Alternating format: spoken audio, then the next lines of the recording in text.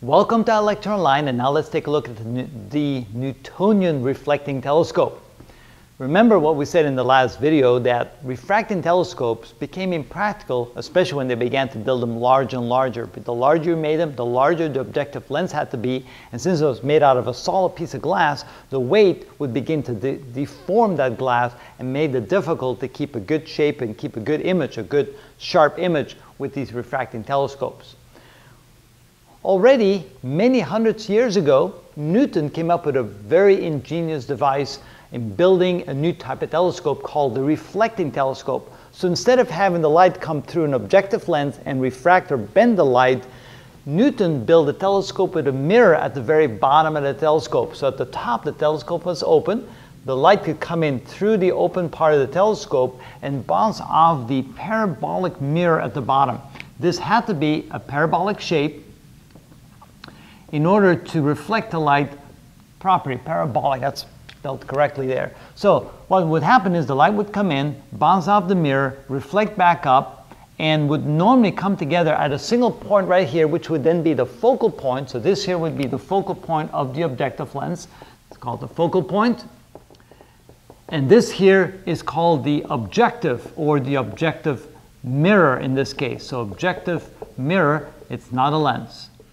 And so the light would then be reflected back, but before it came together here at the focal point, you would put a mirror in its place, a small mirror at an angle, so the light rays that are reflected would bounce off the mirror, reflect in this direction, and then finally with a small eyepiece over there, you would then look at the telescope in that direction. So, arrow should go this way. This is called the eyepiece, through which you would see the image, and the image would then form. It would then, of course, be a virtual image that would form somewhere out here in the direction that you're looking. It would also be inverted or upside down, and it would be a virtual image indeed. But what is the big advantage to having a telescope like this versus a refracting telescope? Well, for one, you can make these lenses very big. You could put a very big steel supporting structure at the bottom of the telescope right there to hold the mirror in place. Regardless how heavy it was, you could build a very strong structure so that the mirror would stay perfectly shaped the way it's meant to be. And it turns out that using this technology, we've built some very, very large telescopes. The largest one that we built here in the United States was 5 meters across, the Hale telescope, and the mirror weighed thousands of pounds, probably several tons of mirror that we had to build here at the bottom.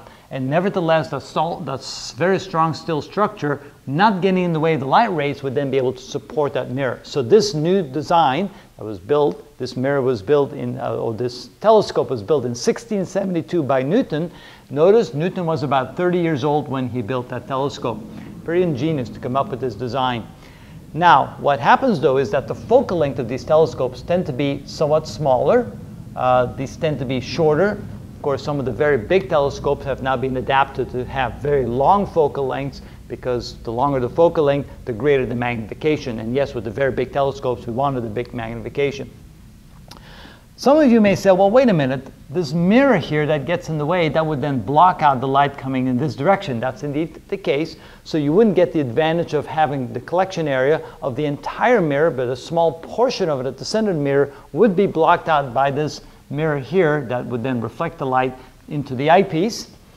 And then you may also say, well, doesn't that get in the way? Doesn't that kind of block part of the image? And the answer is no. Any portion of the mirror here, and of course, remember, if you look at the mirror would look like this, and then the central portion would simply blocked out like that. So this would be blocked out by the reflecting mirror right there. But this rest portion, the other portion of the reflecting mirror, or I should say the reflecting objective mirror there, this would still be a large percentage of the total area of the mirror, so you don't lose much of the image, you don't lose much of the photons that you'll be able to collect. And on top of that, this would not get in the way at all. You would not see it, because any small portion of the mirror could generate the entire image. So therefore, when you put something in the way, you don't see it at all. What's even interesting is if you take one of these telescopes and you put your fist in the way right there, you don't see the fist either. The fist blocks some of the photons, but it does not affect the image, except you get a smaller, less intense image because you block a few more of the photons.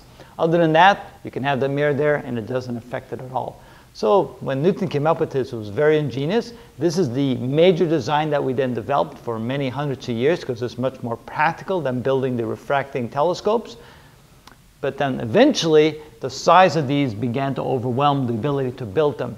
So when we got to the point where you want to make a telescope that was even bigger than the Hale telescope, you started building these in sections. And we'll take another look at how we built a refracting telescope, where we built the telescope in sections, or sometimes even with pistons underneath to actually adapt the shape of the objective mirror. But again, that would be for another video. Here it's sufficient to understand that besides the refracting telescope that bends or refracts the light at the front of the telescope, we end up building a telescope with the mirror at the bottom, which is then able to be supported by a strong structure at the bottom, so you don't have to worry about this getting in the way, and we were then able to build much bigger and better telescopes. So for several hundred years, the better telescopes we built will probably be the reflecting telescopes rather than the refracting telescopes. And I better stop